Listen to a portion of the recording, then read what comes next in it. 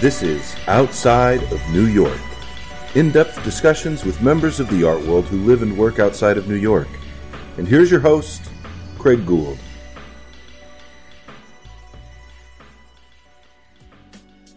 Liz Trosper is a Dallas-based artist whose work utilizes assemblage and digital imaging to challenge the conventional definitions of painting. She came to painting after the prolonged study of political science and public administration, as well as professional experience in the public sector. Liz obtained her MFA at UT Dallas, a program that focuses on the intersection of traditional art theories with emerging technologies. While there, she was a resident at UTD's highly touted CentralTrak residency program. Liz is represented by Barry Whistler Gallery in Dallas, and her work has been shown in art spaces such as the Dallas Contemporary, Lawndale Art Center in Houston, Richland College, UT Dallas, Academic Gallery in New York, and many other galleries and exhibition spaces. She is a lecturer at UT Dallas and curates a nonprofit experimental space in Dallas called Umbrella. I recently sat down with Liz at her Deep Ellum studio where we discussed growing up in the suburbs, the landscape of community-level politics, studying philosophy, using technology in the studio, and the satisfaction of finding your life's calling.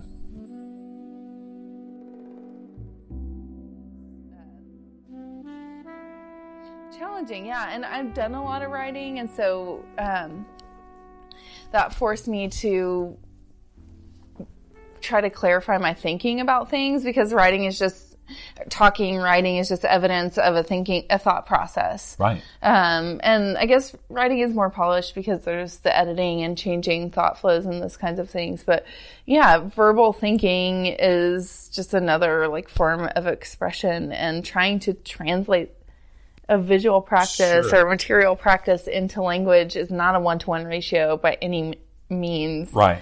So it can be really hard. No, but it's, it's a matter of being, I think there's an emphasis on being more mindful and thoughtful these days. And, that doesn't limit itself just to visual expression. And if you're good with words, then, that's one more arrow in your quiver. Yeah, right? Exactly. And I will use words even in my visual work to kind of either to plant this sort of, seed or confuse things a little bit. Right. Because the impulse is to read them, but I might not be using it verbally. Right. And just kind of, I really like frustrating things and Absolutely. gumming up the works. And so. Yeah, I'm an art instructor at the high school level. You're at the university level. And, high school kids, they like the literal nature of the words, and if you want to express, this in your work, and they'll want to just the word in. Right. Yeah. And I've been there. Right. I've gone through that. And I'm okay, how can you do this? Yeah. And leave the words out, right? Yeah. And it was funny. I went to a show last night. I won't name any names, but it was an artist that's all she was doing was really. I was like, man, these pieces would be so much more evocative or provocative if you could just not have the words there. Because there's a sense of self-discovery that and the viewers share that, that is not as satisfying if you're being fed it by the spoonful rather than having to hunt and search for it. Yeah. My studio mate and I, we've had these conversations of, working in a place like Dallas where you do have a sophisticated audience, but there are these conflicting ideas of who your audience is. For the most part, the art community is very highly educated. Most of us are going back and forth to New York. We're staying at pace on a global level with what's happening in the arts. So there's nothing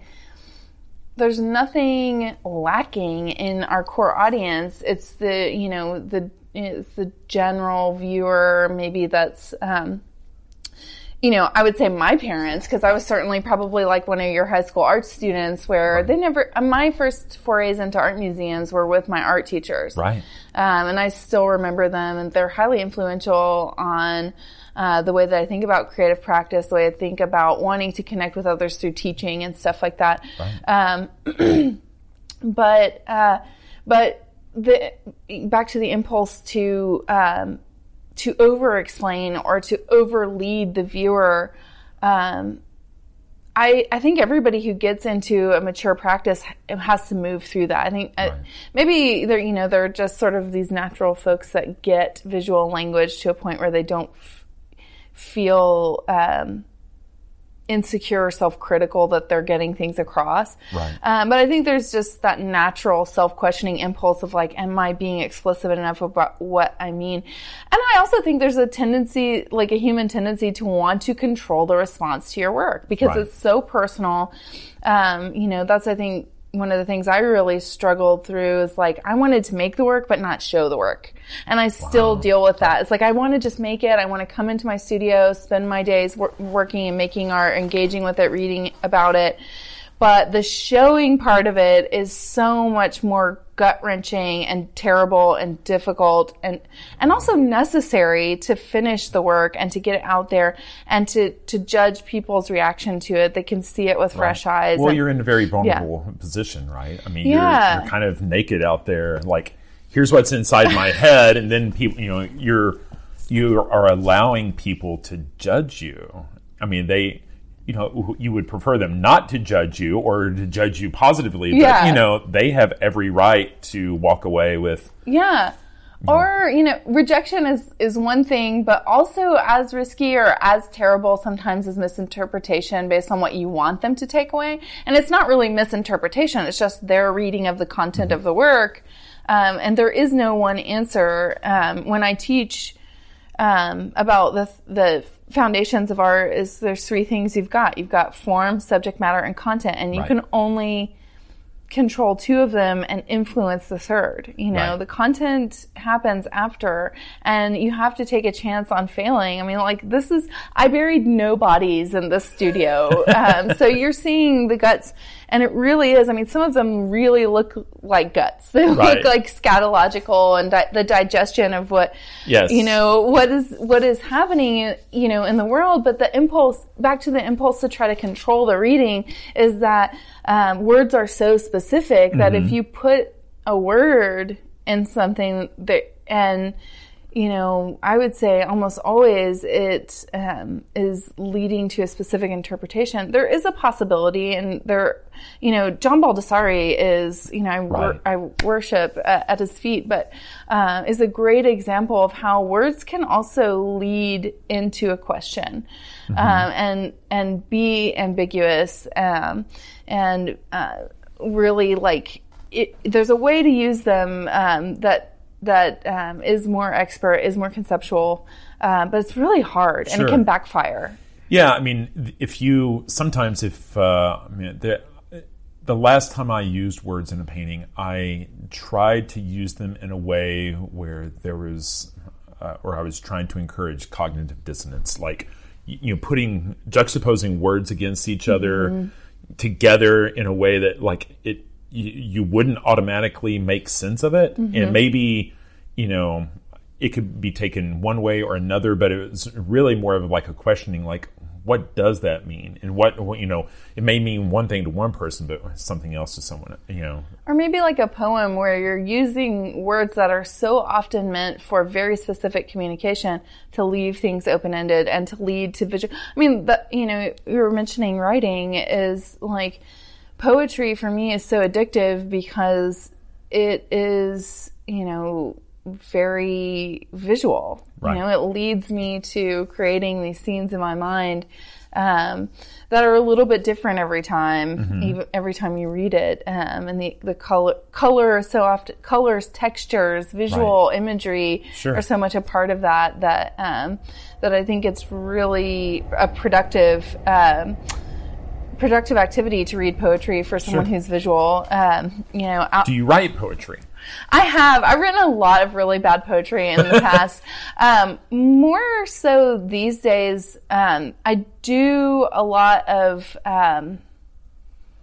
it's not necessarily poetry, but jotting down words that don't necessarily connect into sentences that create visual sketches for my mind. So it's a shorthand for things that I have in mind to do in the studio, or something that I noticed or that keeps mulling around. So it's almost always visual shorthand, because that's the craft we're taught in public schools, is to read and write, and that's the quickest way sometimes, other than really crude drawings, to do that. And sometimes they go hand in hand with these crude drawings and non-connective, not obeying the rules of language structure, but using words and written forms to do that. So in a way, they're kind of poetic, but they're really more notations to myself. So a lot of I would call it more of a journaling process than writing poetry. But yeah, I have,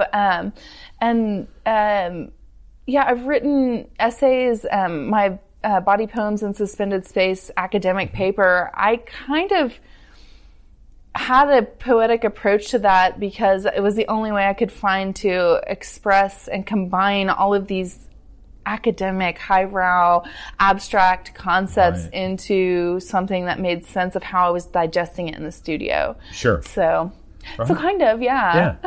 When we're talking about text and paintings, I think of like Jean-Michel Basquiat and how he loved to use text, but he would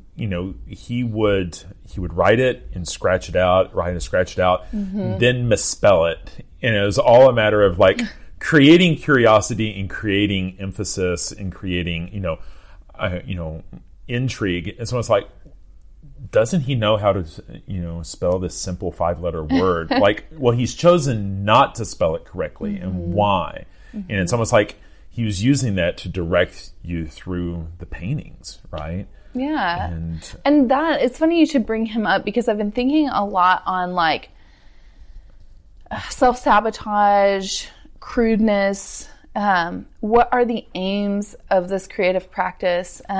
Because approaching the work that I do through a painting practice, right? I make paintings, but so often what I'm presenting are digitally fabricated, printed, and those kinds of things. So somehow like the idea of like self-sabotaging the easiness of something, but also embracing the easiness of it, right? Like I think that's a big critique in my work, is that like, oh, you just printed this image, you didn't trompe l'oeil paint it. And so like there's something to that interests me, and I'm not really sure what it is, and perhaps it is going through the process of making a painting, there is this like really joyous reveal of something that's painted to look as close as possible like a photograph, and then it's always this like critical thinking of like, why would I do that when cameras exist, or when optics exist, or have the technology to do this?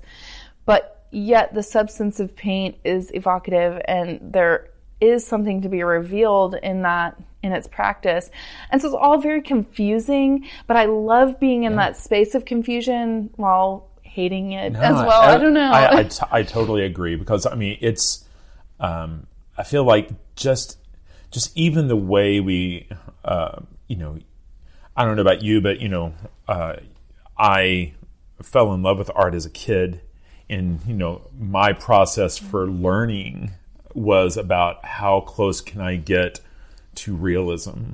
Same, and then as soon as you get there, you're like, why would I want to? Why did I spend so much time on this? I've done that a million times. Right. Yeah. So it's like, why not just take a photo, right? Yeah. And, or if the photo is the measure. Right. I, like you, started out making extremely realistic renderings of family photos, obsessive graphite drawings. I was really proud